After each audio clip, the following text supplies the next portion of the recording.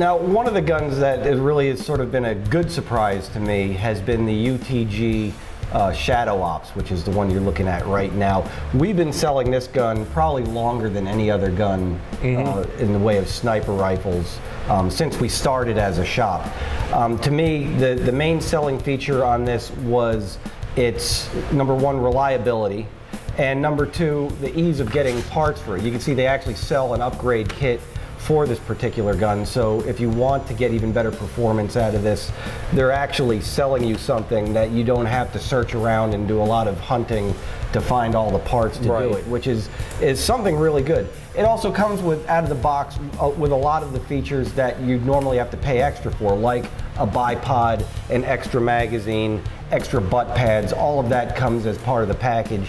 If you buy it here from us, we also couple it with a scope, so you can buy it as a complete package. And in the under $200 category, which is the cheaper category of guns, and just in bolt action sniper rifles that we tested, this one had to be the best accuracy that I saw. Oh yeah, bunch. Definitely. I mean, like you said, if you're going off a price point and everything, this was a pleasant surprise. We clocked it in with 0.2 gram BBs at roughly 450 FPS, give or take. You know, that's like the average.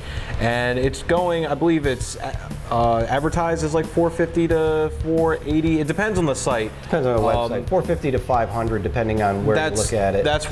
We've just seen it at different FPSs on different sites, but the point is, it's pretty much in the ballpark where they estimated it. So and that's also, fine. It's sort of a mystery why you'd want to even upgrade the velocity on it, because out of the box, it's getting you a velocity that may not be allowed at some fields. So, in fact, I've done a few of these where people have brought them here, and we've taken some of the coils out of the springs and made them field legal for use at other fields.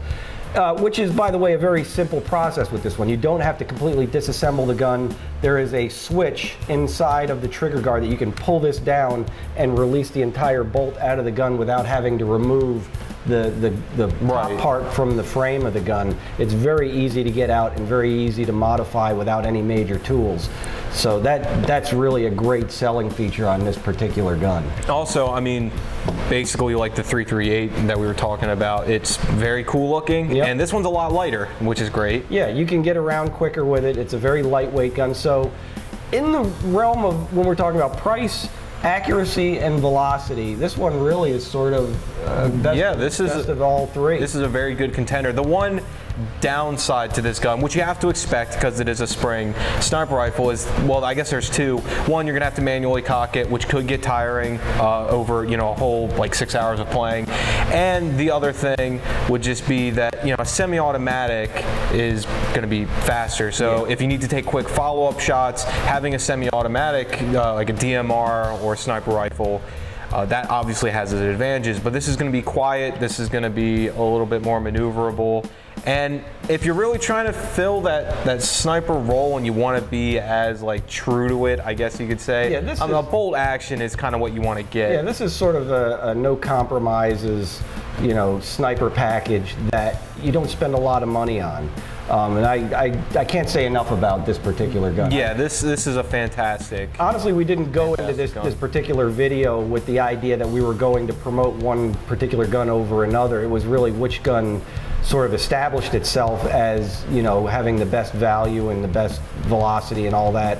And it turns out it's a gun that we've been selling for quite some time. Yeah, and we'll show you a picture of the grouping so you can see for yourself, but the grouping was tight. Yeah, like very, very few inconsistencies, if any at all. Which is fantastic for an airsoft. At 100 feet with a .3, I mean, you're really... And no modifications. It's done right out of the box. In fact, the gun that we tried out, that we used here, this is actually another gun that we've got for the video. The gun that we shot for the test, somebody bought it that day because they saw the accuracy that we got. When they saw the target, they got to take a look at the accuracy, and that sold them on the gun right off the bat. So, you know, considering all that, this is probably one of my #1 choices. Yeah, and the only, like I said, the only downsides are just the things that are inherent with a bolt action sniper. There's no downside aside from the fact that, you know, compared to a semi-automatic, you're just a little slower. I mean, but great gun. For a gun that you have to operate the bolt in order to fire it, this is a very easy bolt to operate. There's some of the springs that you need to apply a lot of pressure to. This particular one has a very smooth action. Yeah. And you're not gonna, some guns, there was one of the guns that I was trying out that, in fact, it was the M24 A&K, that I could not, from a prone position, operate the bolt. It was too hard to pull that spring back in a prone position. I actually had to sit up and manually pull that thing all the way down. This one, I can remain in a prone position and operate the bolt very easily. So, in a nutshell, this is an excellent choice if you're thinking about getting a sniper rifle, and I can't really say anything bad about this particular gun. Yeah.